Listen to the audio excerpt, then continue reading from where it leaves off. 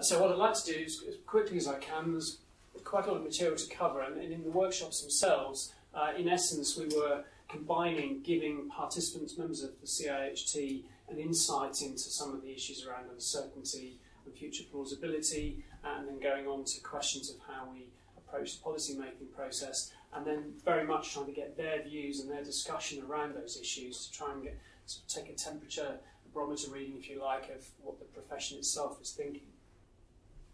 So first of all, a quick look in the rearview mirror, and it's just a quick look. I would suggest that in what I would call the regime of automobility, the way of the world that we've all grown up in and existed all our lives, whether or not we own a car, there have been two written or unwritten laws of transportation. The first one is that car traffic keeps on growing. We know that because when you look in the rearview mirror, it's always kept on growing, so why wouldn't it continue? And the second one, again looking in the rearview mirror, is you can't have economic growth without traffic growth. The two are at least correlated but appear to be coupled. The question is, are we going to remain in the regime of automobility when we look forward as opposed to in the rearview mirror? And this brings us to the challenge of change, uncertainty, and ultimately regime transition. I'm sure you're all familiar with the phenomenon which has been given the shorthand label PCAR. So here's DFT data from National Road Travel Survey on total vehicle kilometres travelled by car, cars and taxis. And as you know, since about 2004, it's flatlined. And indeed, at the level of the individual, the per capita number of trips and indeed distance travel have both gone down, a 10% reduction in trips over about the last decade. Not something that the rearview mirror is used to seeing and is now causing some consternation, not just in the UK, but a number of countries around the world, including New Zealand, which suggests there's something of a global phenomenon going on here. Which leads us into the question of where are we heading, and the best consensus we can get from at least the transport experts in the UK when we had a roundtable in London is we don't know. That's what we're all agreed on.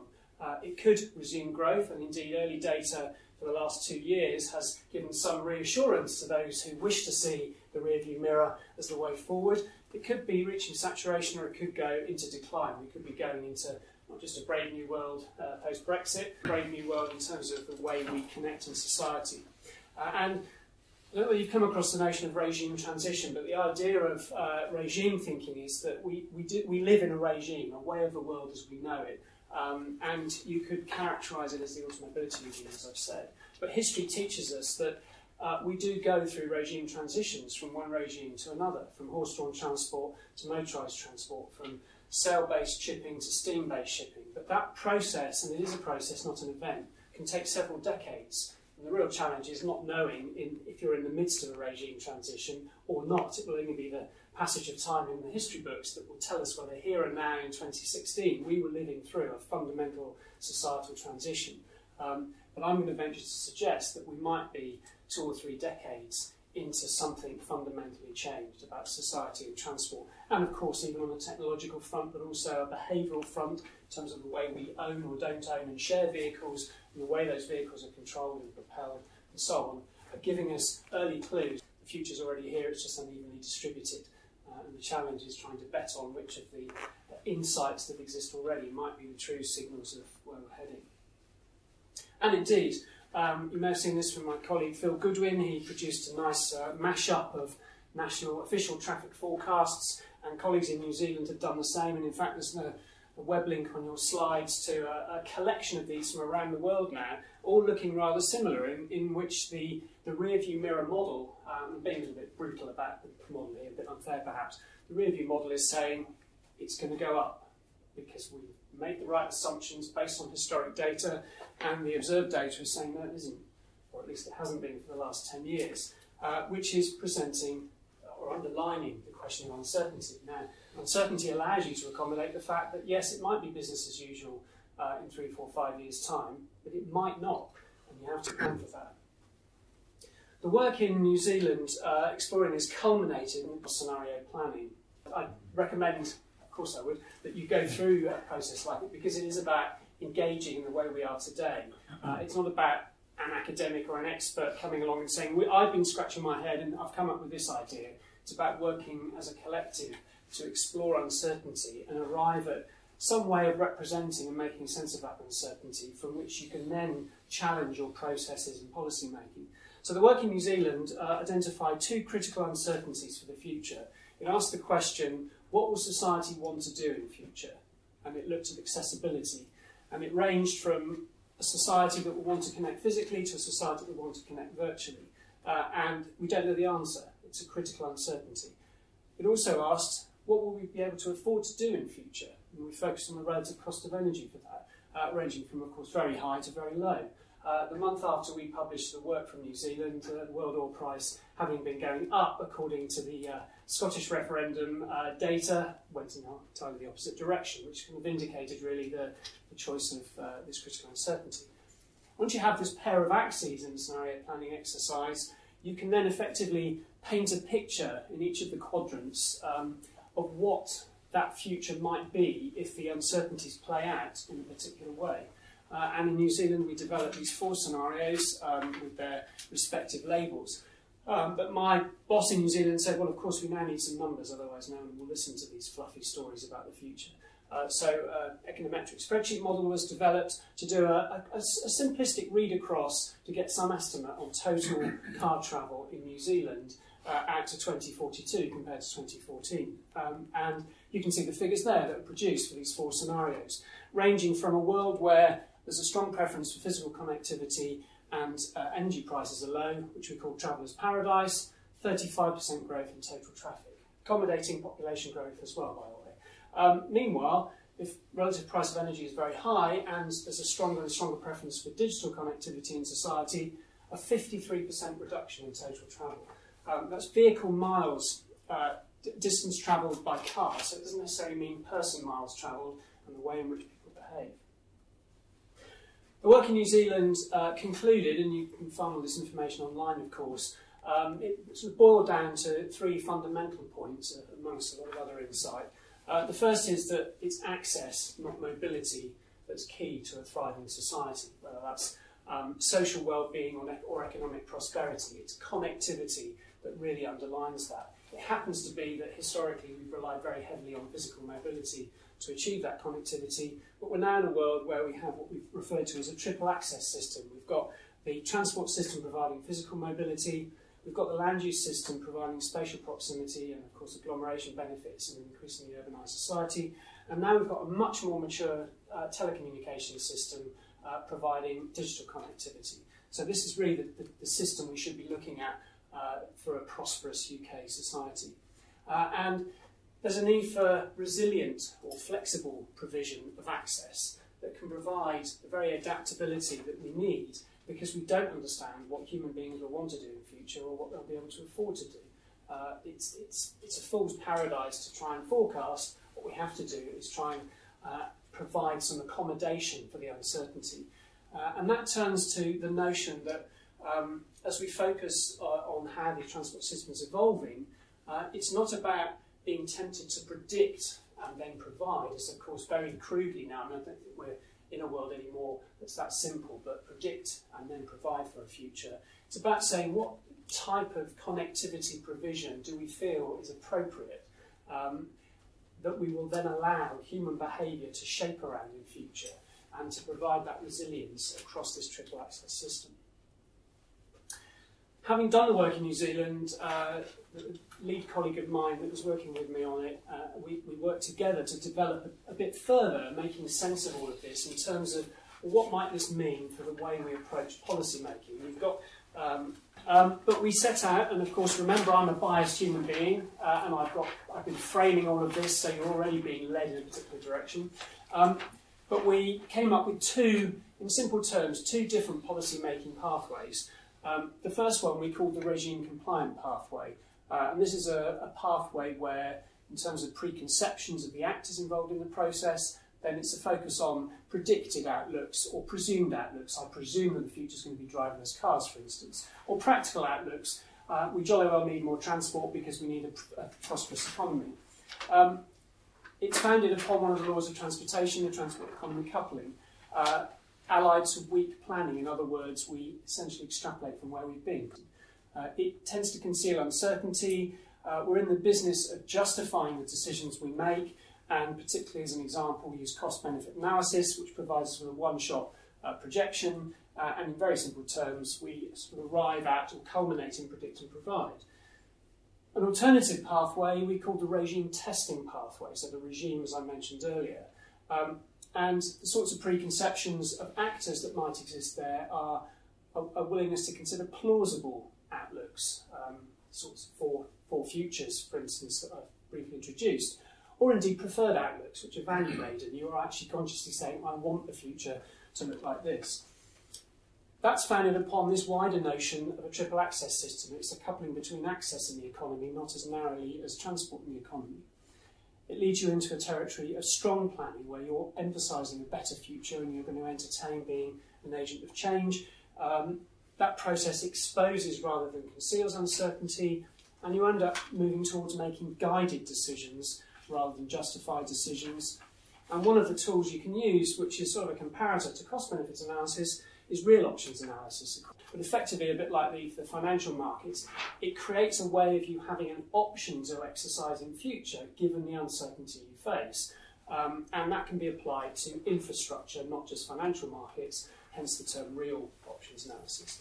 And you culminate in decide and provide, where you're proactive in policy making, trying to guard against policy failure through creating adaptability to this unanticipated change.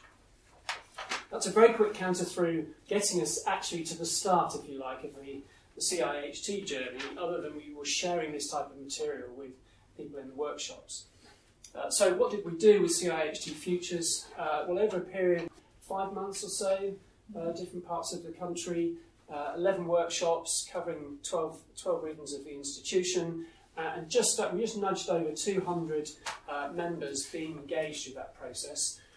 We were sailing close to political winds of political incorrectness in that we divided people out by age. So we had pups who were under 35, dolphins who were 35 to 50, and owls who were over 50. Bit of tongue-in-cheek, but there was a serious intent behind that, which was to say life experience unavoidably must be one of the factors that shapes how we, each of us, look forward to an unknown future.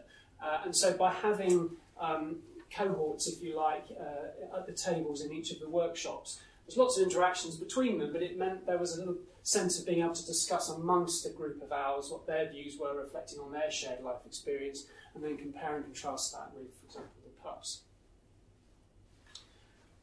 Now, the first thing we did was, and I'm going to ask you to do this just before the break, so start your thinking process. We said, look, what do you think about this idea of uncertainty and the plausibility of divergent, very different futures? Take those 4 scenarios from New Zealand, and we gave people 8 plausibility credits, and said, place your 8 credits on the 4 scenarios. Now, if you have a mind to think, yep, I can see all 4 of those are equally plausible, 2, 2, 2, and 2. If you think this side over here is really silly nonsense and sci-fi stuff about a highly digital world, then put 4 and 4 over here, and whatever combination they chose. And the numbers you've got here, and I don't wish this to imply this is rigorously statistical analysis of quantitative data, that wasn't the purpose of the workshops, but it's a finger in the air indication. We took all 200 people from across the workshops, and these are the percentages of those plausibility credits that were assigned to each of the 4 scenarios. So the first message, I think, is that there's some reasonable distribution across all 4. So taking the collective profession, there's a message of uncertainty being confirmed or acknowledged about the future, and indeed the plausibility around very different directions we could take. To the extent we should interpret it too far, more of a leaning towards a high energy future than a low energy future, and interestingly a stronger leaning towards virtual connectivity than physical connectivity.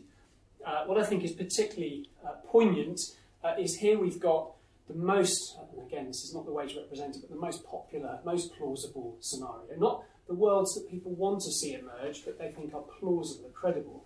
The most plausible was global locals, where there was going to be a 53% reduction. So the transport profession, the experts, have said on balance this is more plausible than the least plausible, which was saying a 35% increase in total traffic. At that point, I'll just remind you of the most recent, no, not picking on DFT here, but if you like, the orthodox approach, the official position, national road traffic forecasts, and there you can see 34% growth in vehicle miles travelled, pretty much analogous to the traveller's paradise scenario. And even though, in fairness to DFT, this is, I think, one of the most open-minded, if I can put it that way, approaches to road traffic forecasts that I've seen, really trying to take on board the issue of uncertainty and the peak car phenomenon. Nevertheless, once you bring in population growth, everything's pointing upwards. In other words, the regime appears to be continuing. So now, and I apologise again for the pace of taking you through this, but what did we learn from those who came to the workshops? First of all, in terms of this issue of uncertainty, well, I've covered the first 2 points there, so a collective voice of rather deep uncertainty about the future. And it is important, once you move into recognising that we're dealing with deep uncertainty, that's very different to dealing with what the academics call level 1 uncertainty, which is, if you like, incremental change that you can comfortably use the rearview mirror to guide you through.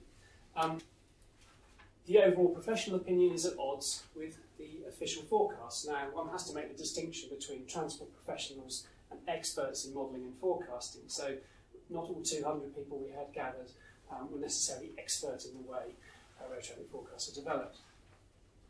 It was important within the workshops, because we'd exposed these biases at work, that it worked very well to have the different age groups having a clear voice, and you got some interaction and compensation, in a sense, between the different groupings, not to suggest that it was all very homogenised within age groups. Certainly a recognition that once we start thinking about this world beyond just transport as a means of connectivity to digital connectivity, that the transport sector alone isn't really that well equipped to grasp the extent of socio-technological transformation that's going on in the world once you reach beyond the transport system as a much more of a technical challenge.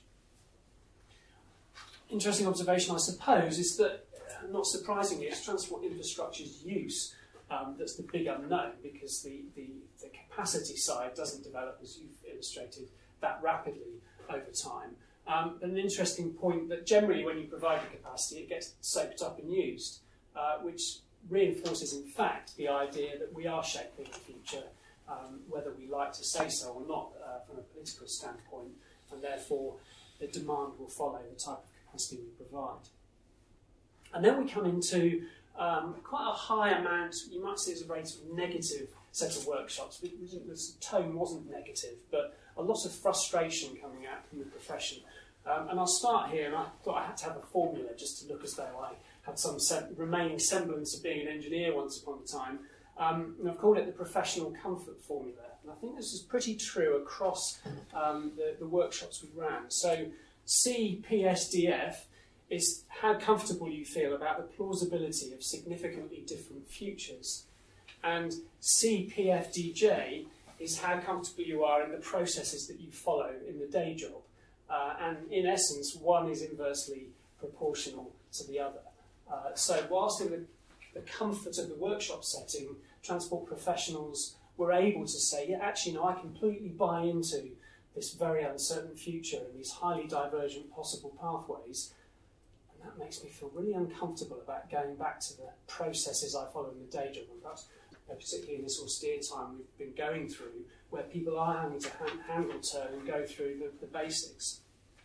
So frustration that we've got successive political administrations creating uncertainty for transport policy itself and its implementation, and that follows through into uncertainty for the transport profession itself.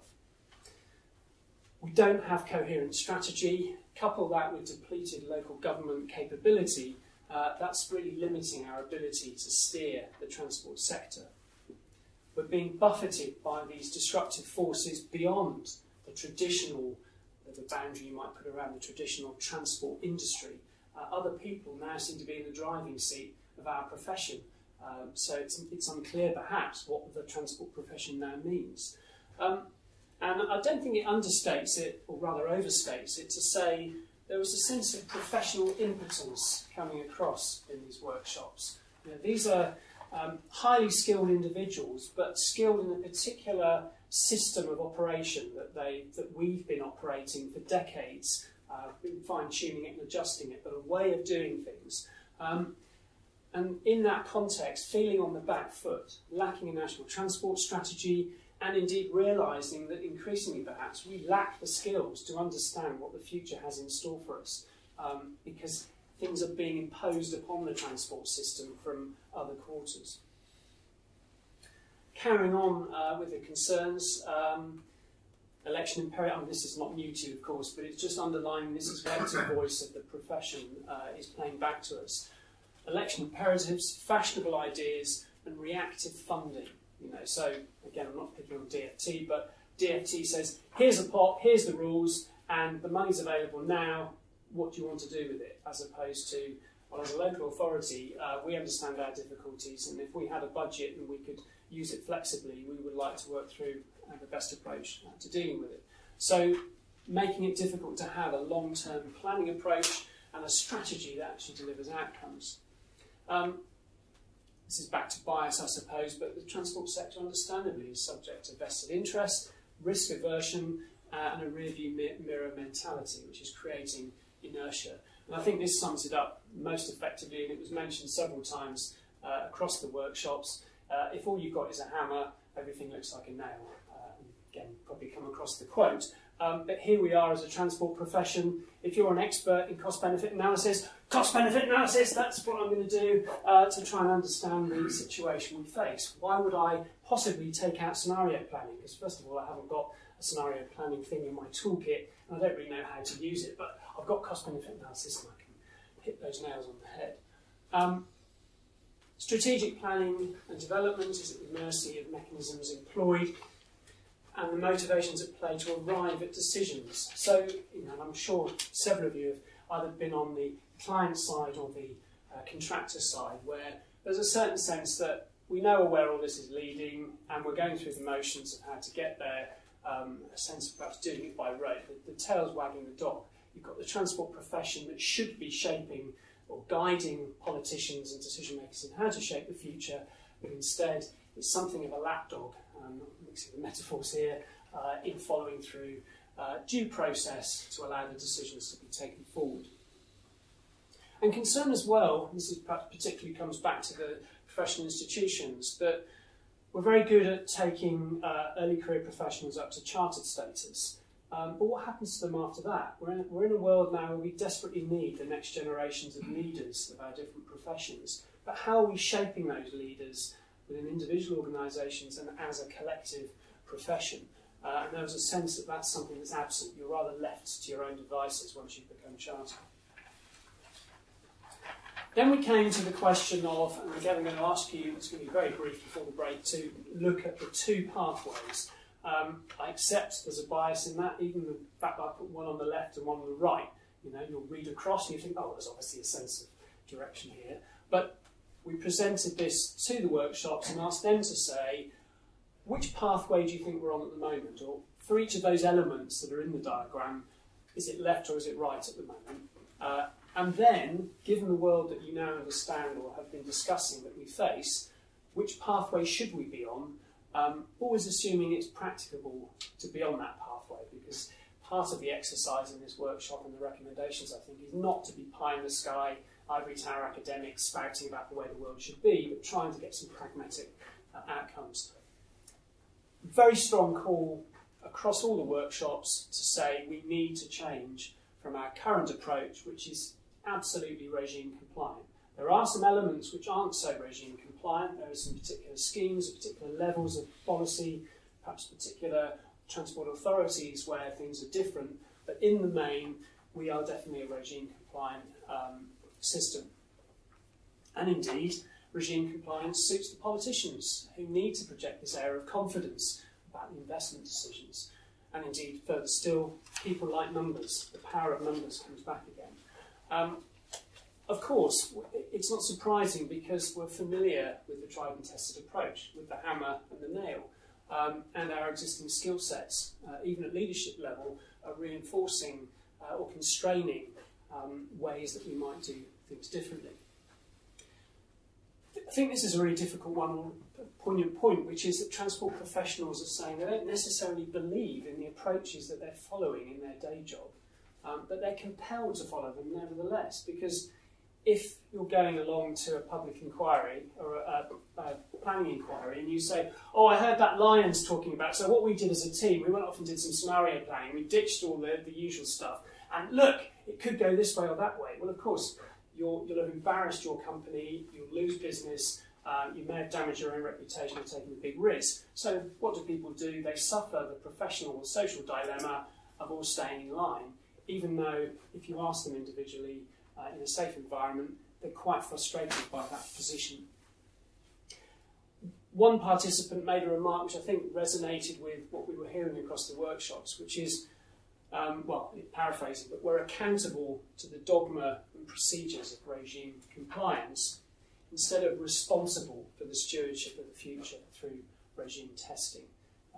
We're very, very good at doing things by rote, and this is how you do this part of the process, and we train people to do that in our master's courses to some extent, and they go into the profession and become expert at it. In terms of pragmatism and fitness for purpose, what people were saying is, well, where should we be? It wasn't, you might think they were all going to say, absolutely to the other side, regime testing. They all liked the ideology of regime testing, but in practice they said what we need is to be moving in that direction and taking something of the best of both, because we're not going to throw the baby out with the bathwater. There's a lot of value in the regime compliance approach, but it can't exist by itself.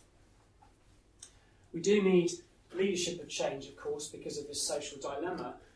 This is partly why I was hoping to get the likes of yourselves together, because there are some key emergent organisations and devolved authority in the transport sector where, and I'm not meant to exclude others, but of course recast as Highways England and the National Infrastructure Commission and the devolved transport authorities give us an opportunity, if we're willing to seize it and if we've got enough impetus around this world of uncertainty, to put some of this change into practice. And lastly, the issue of engagement came through. It won't be a surprise to you, but I think it's worth reminding ourselves that at different levels. So first of all, participants in the workshop felt we were all just there as transport professionals. What we really need to have are the IET members, or the civil engineers, or the marketing professionals coming together, because this is a multidisciplinary challenge. It's not just one we can solve by ourselves. But also, of course, it was a small subset of a very big professional sector that we were consulting with, and many people were therefore missed out entirely. So we need to be more engaged, particularly with the IT profession, but with other professions besides. And then we came across to the challenge of wider stakeholder consultation, particularly public consultation, and of course the distinction between that and true public's engagement, public's plural. I resisted finding the image of a classic public consultation with the demographic, which you know for yourselves. It's distinctly not reflecting the different cross-section of society. And so an important message coming out was we really need to engage the public, not just because that's going to give us more robust insight and indeed engage other stakeholders, including younger professionals, earlier career professionals who perhaps aren't given a voice often beyond doing the stuff by rote. It's an important source of creative ideas. So, sorry for a rather high-paced run through what's been happening, but I hope it's given you enough of a flavour.